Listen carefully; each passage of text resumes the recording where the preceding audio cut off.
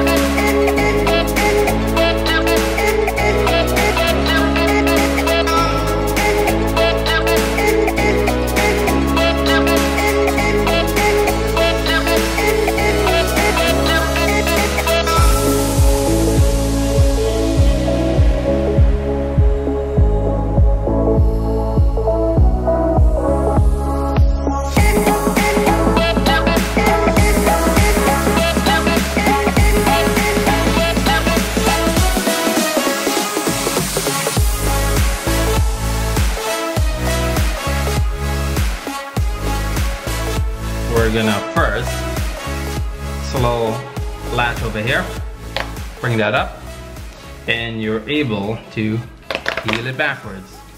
Now as you can see, it has the iPhone off, but once you peel it back, iPhone looks like it turns on. That's pretty cool. That's great marketing right there. Kind of shows what the item does. So this pretty much goes all the way around. Kind of got stuck over here, so let's see what's happening. Ah, there we go. There we go. All the way around. So you remove this part. Now this leaves you pretty much with the box. You've got a nice removable top. Kind of like, if you really think about it, the GoPro.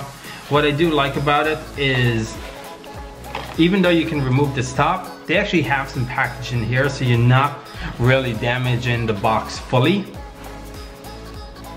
You remove this, you've got the inner case, and if I take this out, that's pretty much the box. Got a little, it's the same gimbal holding the smartphone, nothing inside. You've got a QR code, I'm guessing that's to scan the app. I was gonna block it, but then I realized it says Snoppa app. So here we go, that's that part. Let's see what we've got here. So you've got here a nice, kind of like a foam, very hard foam case. It says Snoppa on it. Nice and gray. Two little opening areas. I'm guessing that would be to bring these open. So let's see what's inside. I'll open it this way for you guys. Ah, sweet. This is really cool. It's kind of like a packaging case. We've got on this side, these are gonna be your weights. They're magnets. Very heavy. And you've got here, looks like a micro USB. And you've got, lastly, the handheld itself. It's just showing you where the phone's gonna go. This part again is telling you about caution, about getting your fingers nipped. Has Snoppa in the front, got their company logo. Looks like I can just attach this to any tripod, which is amazing. So I appreciate that, Snoppa. Let's see, how does this go on? Well, this is plastic in the bottom. So I'm guessing that snaps in. Guys, what I'll do is, I don't want to review a product if it's not fully charged, so I'm gonna give this about 2 hours of charging, and I'll come back this afternoon and I will finish this review. So thanks again. Hope you guys stick around and watch the end. But this is the Snoppa M1. You've got this area that talks about the gimbal. This area folds down.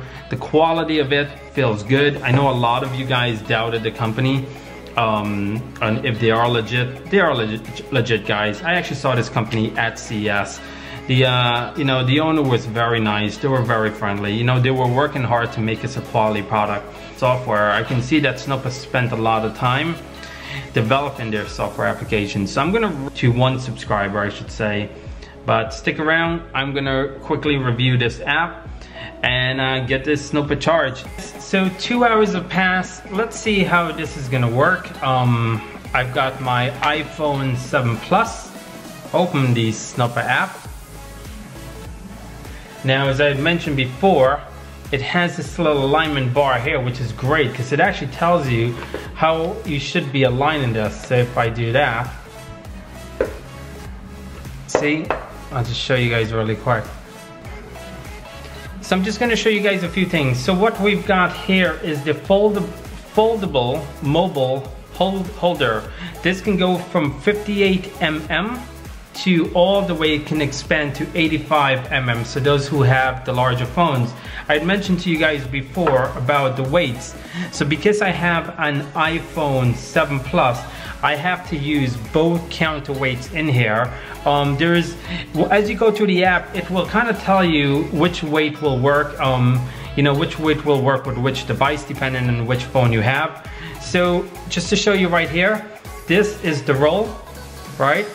We've got the pan, and then you've got the tilt. You've also got, you can also hold it this way, which is great. So I've seen them do this in some of the videos. It also has a micro USB and a 1/4 screw.